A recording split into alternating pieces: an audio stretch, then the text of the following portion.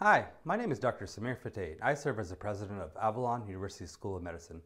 It brings me great pleasure to announce that Avalon University School of Medicine has been granted full accreditation for the maximum period of 6 years by the ACCM, the Accreditation Commission on Colleges of Medicine. ACCM has deemed that Avalon is in full compliance with their standards and stated that they were very impressed with the growth of Avalon. This is a very important milestone for a medical school, and even more, this will further brighten the future of Avalon students and graduates alike. To give you a little insight on accreditation, ACCM is an internationally recognized accrediting body which utilizes a rigorous peer review process that examines all aspects of a medical education program. ACCM only certifies medical schools which are operating at the highest levels of industry standards.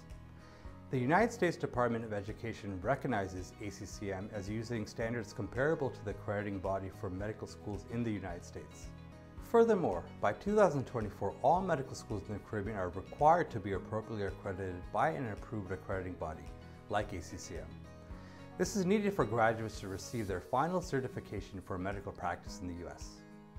With full accreditation, not only will our graduates continue to receive their final certification beyond 2024, it will also further elevate Avalon University's status as one of the top-tier medical schools in the Caribbean.